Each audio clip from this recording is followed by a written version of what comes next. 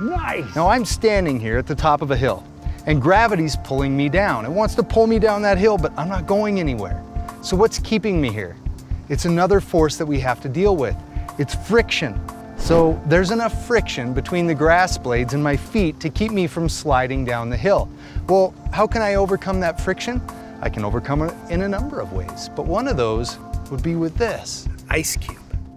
Now think about this. As ice heats up, it makes a layer of water, and water has a very low friction coefficient, which means things slide very quickly on water. And then when water's on ice, they slide even more quickly. So theoretically, if I could put some ice here, I should change the amount of friction that I have on the grass, and gravity should be able to take me downhill.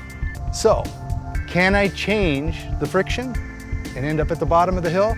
Well, that's what we need to find out. I just need a piece of ice that's big enough for me to sit on, which is what I have here. This is just a whole bunch of those same ice cubes packed together in a small block of ice. I drilled a little hole in it, and all I had was speaker wire, so I ran that through there, and that's gonna hopefully allow me to hang on. I'm gonna sit on this, and theoretically, I should be able to overcome that friction force and go cruising down the hill. A little summertime fun called ice block sledding. Here goes nothing. Look at that, look at that. Oh, oh, oh yeah, oh yeah, oh yeah. It leaves a nice cold blue line. There we go. Oh, oh, I think I got air. Nice.